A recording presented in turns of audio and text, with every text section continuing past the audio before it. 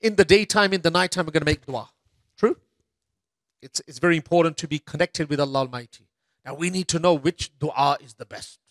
Dua to both karni, in the first 10 days, first 10 nights, you have to make dua. So what is the dua? So I'm going to read this hadith to you. It's from Tirmizi, beautiful. Rasulullah sallallahu alaihi wasallam said, the most acceptable dua, is that which is made on the day of Arafah. So first of all, the Prophet of Allah speaks about the day. So the day of Arafah is the 9th of Dhul-Hijjah. 9th of Dhul-Hijjah is Wednesday for us. So the most acceptable dua, and it can be any dua, is on the 9th of Dhul-Hijjah.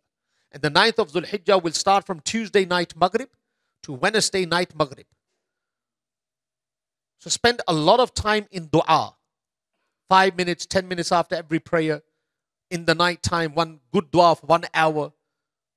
Put it on paper, what you need to say to Allah Almighty. Because sometimes when you're making dua, you forget. So now you can start writing down what I need to speak about, what I need to ask from Allah Almighty. All right? And then in that 24 hours, let it all out. And not once, let it out a few times. Right? Repeat it. All right. So the best day for making dua is the 9th of Dhul-Hijjah. All right. That's Allah reward our Nabi.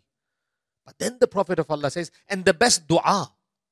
So the best day is the 9th of Dhul-Hijjah. But the best dua, and the best dua is that which the prophets made before me, and I have made it as well. So all the prophets before made this dua, and I made it as well. You got it? 9th of Dhul-Hijjah is the best. Now what is the dua? Very simple. La ilaha illallahu wahdahu la sharika la. Lahul mulk wa lahul hamd wa huwa ala kulli shay'in qadir. And what does this mean? That there is no deity besides Allah. Wahda, He is alone. La sharika la, He has no partner. Lahul mulk, to Him belongs the sovereignty. Wa lahul hamd, and unto Him belongs all praise. Wa huwa ala kulli shay'in qadir, and He is all powerful. Now you tell me, forget about what I said a few moments ago. Is that a dua? That's not a dua. La ilaha illallah. There's none worthy of worship but Allah. Lahul mulk, to Him belongs the sovereignty. Wa lahul hamd, to Him belongs the praise. Wa huwa ala kulli shay'in qadir, and He is all powerful. That's not a dua. But the Prophet of Allah says this is the best dua. And it is a dua made by me and made by all the prophets. So what is the meaning of that? What do you think that means? As we've run out of time, I'm going to mention it. It means that these are the best words to glorify and praise Allah. And once you have praised Allah, after that, every dua is the best dua. Because you got Allah on your side. That's the meaning of this.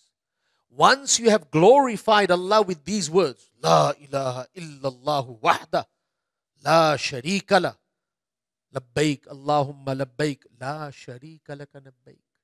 La sharika la, lahul mulk wa lahul hamd. These are the best words of ta'rif, of praising Allah Almighty. Once you have praised the King of all kings, now any dua that follows will be accepted readily by Allah Almighty. Does it make sense? So whenever you're making dua, whenever Dhul-Qa'dah, Dhul-Hijjah, now, tomorrow, in the next year, always inject this in the start.